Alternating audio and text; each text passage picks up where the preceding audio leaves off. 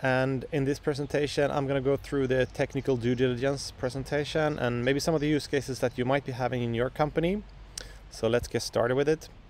So this is the reason why you might want to do this. Here you see a couple of screw ups that some companies have done, and that could have been avoided if they had good operational procedures and good data compliance, good regulations, and safe ways of operating and working proactively with information security.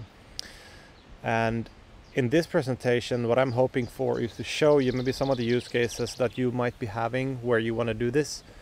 Either you might want to do internal auditing to improve, maybe because of regulatory requirements, or it could be that you're looking into being bought up by a bigger company, or maybe you're doing an acquisition of some other company and you want to do this review on them. Or it could also be that maybe you're preparing for an investment round, and so you want to be prepared for the type of due diligences that you will be exposed to from the investors, etc. So that's one of the reasons why you might want to do this. And also, I think it goes well in hand together with doing a pen test, that either maybe you have someone you're working with there. I don't do the pen test, but I have good partners that I can connect you to if you're interested in that. And I think that a lot of companies spend a lot of money on doing the pen tests, which are notoriously expensive, but maybe they don't look into qualitatively how they're working with their technical operations primarily, and also compliance, of course, and stuff like that. So this review and audit is more in line with that, where I can help you putting together a report, and I'm going to show you a template example of how it can look, the report, so that you have actionable insights into your organization. And I'm basing it on the technical due diligences that I have done on other company, but also being exposed to as part of being a CTO at the medtech company. And as you can imagine, in the medtech industry, there's quite a lot of regulations and compliance requirements. So I'm relying on that expertise. And you can check my credentials on LinkedIn if you want to know more in detail what my credentials are. So let's get started with it. If we look at the use case internal auditing, I would recommend that we do this yearly loop, where we start with the discovery. We take a look at the organization from qualitative interviews, and trying to deep drill into the organization. I always find stuff, just so you know. I will find stuff that are depending on your maturity of the company, it can vary, the maturity wise. And then I always leave recommendations, but the plan is to move primarily here in this phase from the unknown unknowns to the known unknowns, at least. So discovery, basically. And from that we take the mitigations. This is where you do the heavy lifting, and I can help you with some contacts if you need that as well. And then after that we do a verification, maybe at the end of the year, to verify that you have solved some of the milestones and goals that we set out to solve.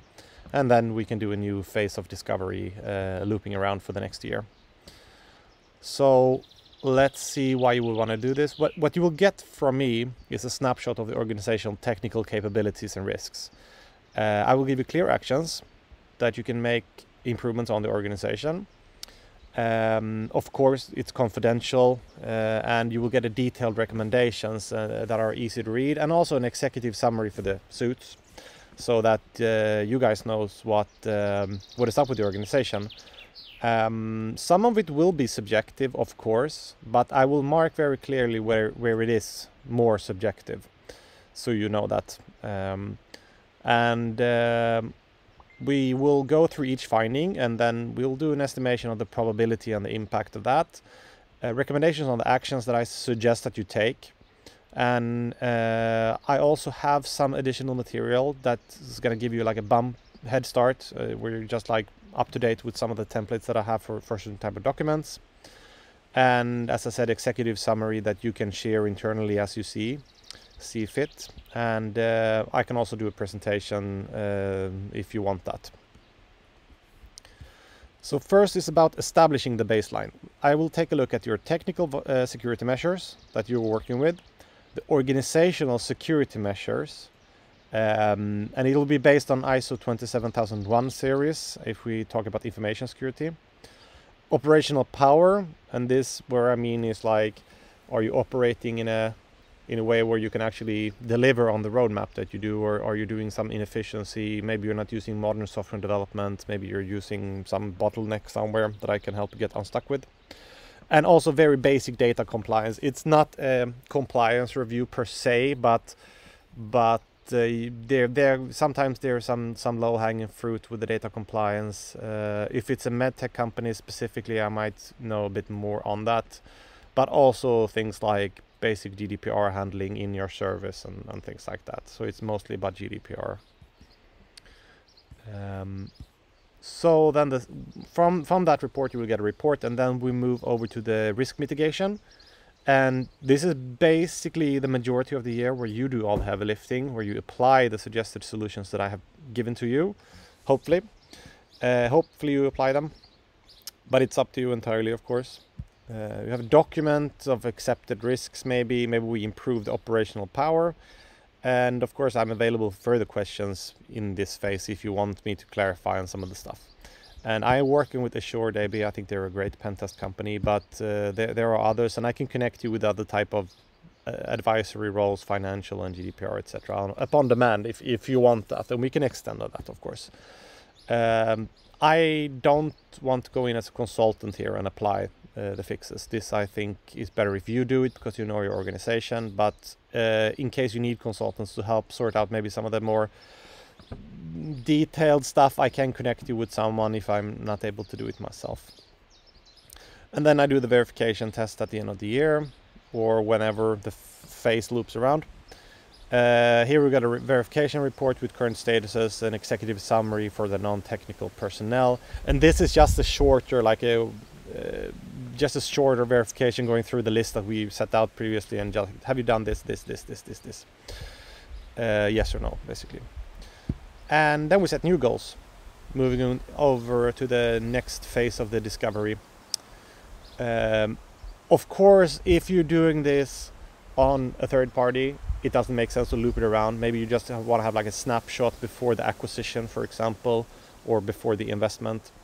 So there will be no looping in that case, but maybe, and this is something to think about, if you're doing an acquisition, it's very good to have this report because it can become leverage later in the negotiations of the price.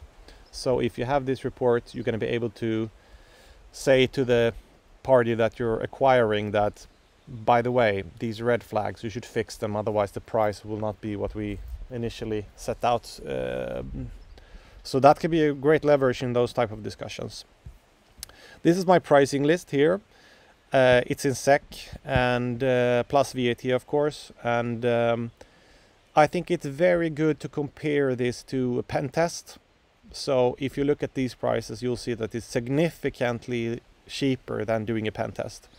And the reason why it is, it's because if you look at, and the reason why it's good that it is cheaper is that I think personally that this type of report is going to give you more to work with than a pen test will. Because a pen test is just going to be like a one-time snapshot where you're like, depending on where they look, it's usually very specific. It's like, have a look at this very like detailed part of our systems because you suspect that there might be some nasty stuff there, but it's not holistic. So I think that combination of a pen test and doing this thing is going to be very good. And if you need to prioritize and you cannot get away with compliantary, and if you can get away with not doing a pen test, I think you should prioritize this thing because it's going to give you more to work with. Risk mitigation, yeah, as I said, you do this thing, and if you need any extended work, I do have an hourly fee here, which is quite expensive, so you're probably cheaper off taking in some software developer for a cheaper price.